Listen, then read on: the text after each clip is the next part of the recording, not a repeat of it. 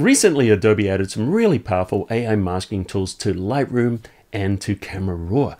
Quite often though, those masks are not quite what you want. Don't you wish you could just refine them a little bit? In this tutorial, I'm going to show you how to make those masks much better. All right, so here's a great example that should illustrate this, because look at all the details here in the leaves, in the trees. It's a little bit extreme, so this is not so much about the final result that I'm getting as it is to show you nice and clearly how to work with these masks on an image like this. Now, we're working in Lightroom Classic. However, if you're in Photoshop, we can also do exactly the same thing in Camera Raw. You're just going to choose Filter, Camera Raw Filter. And you'll see that the settings here, the basic settings and the masking settings here, are identical in Camera Raw as they are in Lightroom.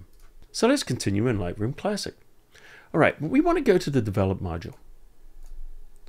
And the first thing we're going to do is we're going to use an AI sky selection tool. So let's go to the adjustment panel and we'll see the masks, and we click on masks and we can choose a select sky. Now notice that it automatically selects the sky, but you can see lots of areas here of red, the areas that are being missed in the building, different things like that. So what we're going to do though, is we're going to inverse this mask. Now we could do this just using the apostrophe key, or we could tap and choose invert mask 1. Great. So now we're looking at this mask. We can see in the sky, it's doing pretty good, but see these areas of red. We don't want those areas selected because those are also going to be affected when we make the adjustment. All right, so what we want to do is we want to open up this foreground. So let's just grab the exposure and we're going to increase the exposure a little bit. And we can see it starting to look a little better. And let's take our shadows and we're going to open up those shadows. There we go. All right, so let's go just a little bit more. So one of the things you might notice is we're starting to get a little bit of a halo around some of these edges. It's looking pretty good, but that halo is definitely a giveaway.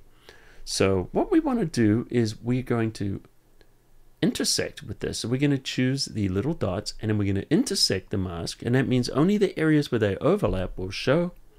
And then we're going to choose a luminance range. Now the luminance range is not going to do anything until we touch it. Once we touch it, it will populate. And we can show a luminance mask, meaning nothing's being affected right now. If I take the left-hand side, notice that that will remove the shadows from that adjustment. If I go to the right-hand side, it's going to remove the highlights. Now, the thing is, see all these areas up here? Those are not going to show in the adjustment. Let me turn the luminance mask off, and you'll see that. Now, let me just adjust it so you can see. See how those are not being affected? And that's because only the area that overlaps is being affected because of the intersect. So what we want to do is just get into these edges. So let's show this luminance map one more time, and let's pull it down and see how we get in there, and we can get in very, very tight. Now this is probably going to show a halo. Let me turn that map off and see how those edges don't look too good right now, do they? They look almost illustrative. So what we can do is we can take this refine tool and we can pull this back a little bit. And now what we're going to do is just find a nice balance. Let's take this back a little bit. We don't want the halo, but we don't want those dark outlines either. Okay, so let's see what this range mask is doing. Let's hide the range mask, see the halo around those trees and around those areas, turn it back on, and it does a nice job of reducing those. So all you've got to really do is just go in here and just find a nice balance between, you know, the results. All right, so we've got a little bit of kind of cleaning up to do in this area. What we're going to do is we're going to choose Add. And then with the add, we're going to choose the brush. Now with this brush, we can paint in these areas. And see what we're doing now is we're just adding that to the selection there. And that's going to fit in. So we're not going to get those weird halos around the building. If you wanted to take it away, you could use the minus key. Or the minus version of that is actually if you just hold down the Alt or the Option key. All right, so why does that work? Well, notice we've got auto mask turned on. If we don't have auto mask turned on, we're going to get these edges. See those halos? But if we turn the auto mask on and we paint there, it's going to restrain it or restrict it within those areas, and we're going to get a better result. All right, so what we could do in this point here is, now that we've done this, we're almost there, but we're not quite. Let me just dock this mask.